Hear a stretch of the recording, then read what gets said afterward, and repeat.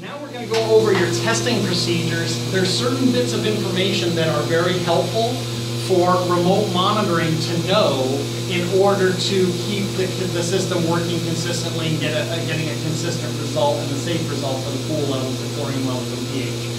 There's the tests on remote monitoring should be called once a week with that set of readings. You don't have to take all of your readings from the entire week, but whoever does that test of the free chlorine, the pH level, and the alkalinity, and you can test the sodium level, but that won't necessarily be important to remote monitoring.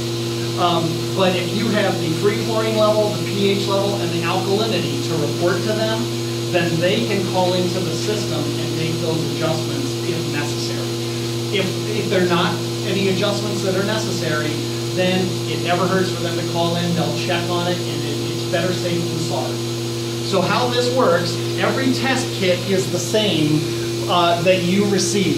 It may be bigger in size from that standpoint. Some of these bottles would be bigger. If you had a different test kit, the only other option is a bigger test kit.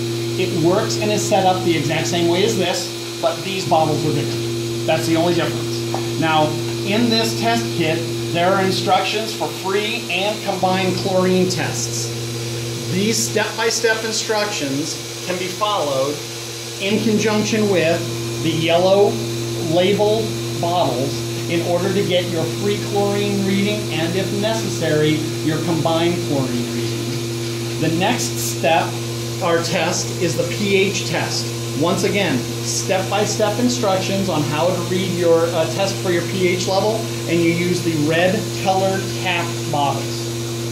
The next is total alkalinity test, green colored test procedures or instructions, green colored bottles. And then the last test that's in here that would be pertinent to you, now the bottles are not in here, however, the sodium chloride or salt test. Because we're using a saline system, we're converting that sodium over to a chlorine molecule.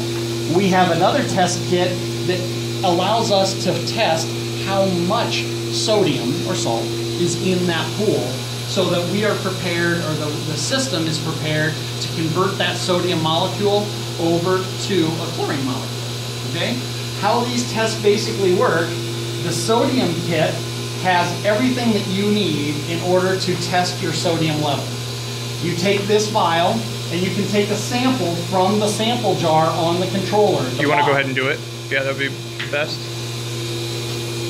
You want to make sure that your vial is relatively wiped out, relatively clean. But one thing to do is we always recommend taking a sample, cleaning out, rinsing out the vial, and then for your sodium, you want to fill the sodium level up. There are hash marks or indicator marks on the bottle. Now, if you miss anything, all of these step-by-step instructions are on the test kit itself. But we're going to take this vial, and we want to get about a 10 milliliter sample of water. I'm high on here, I've gotten too much, but we just level it off to 10 milliliters. And then we are going to take our R0630 chromate indicator,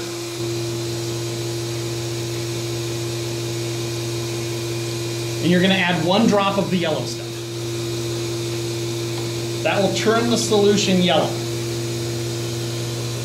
All that's doing is that chemical is attaching to the sodium molecules or the salt molecules.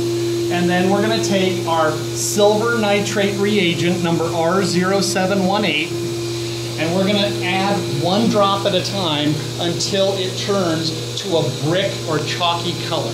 It's going to be a kind of a reddish gray, or I'm sorry, a reddish brown, or it's going to look like brick.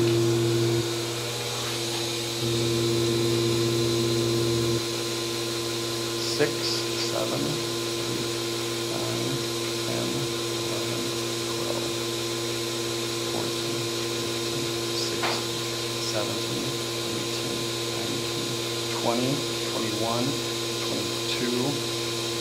22 drops. I'm going to add 1 more just for good measure. 23 drops, And then each drop is 200 parts per million of sodium.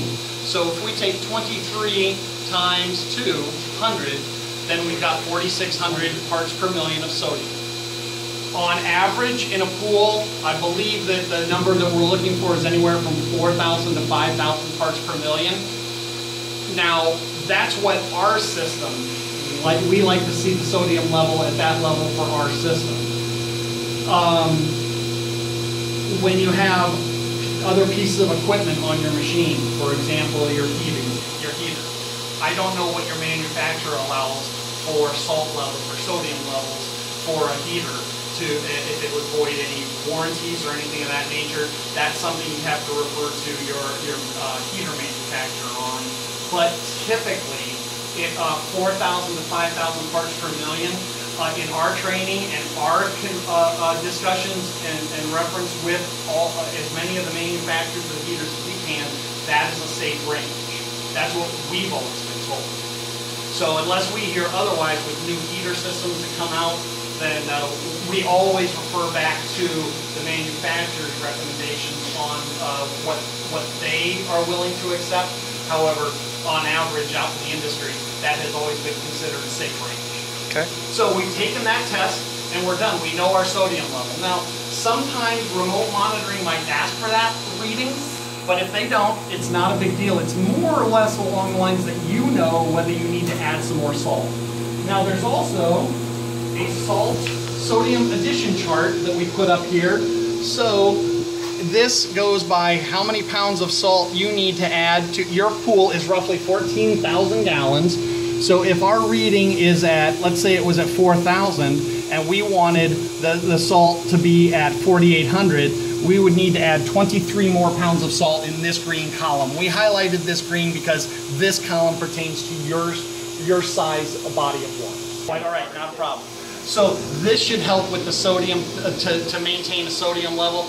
Remote monitoring typically isn't overly concerned with the sodium level. That's more for so that we know here on site that there's enough sodium in the water for the chlorine stack to convert it over. Okay. That's directly to the pool.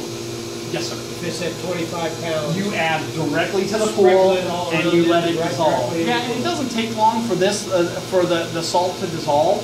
That was my next question. They don't settle to the bottom and stay there for days. No. What's gonna your pool has a pump, a circulation pump on it, so it's circulating that water, all of the water, over a certain flow rate.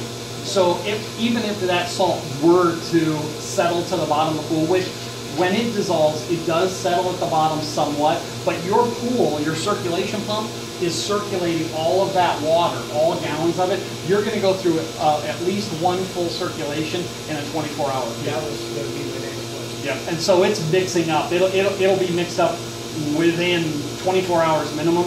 It's usually faster. And there's no residue.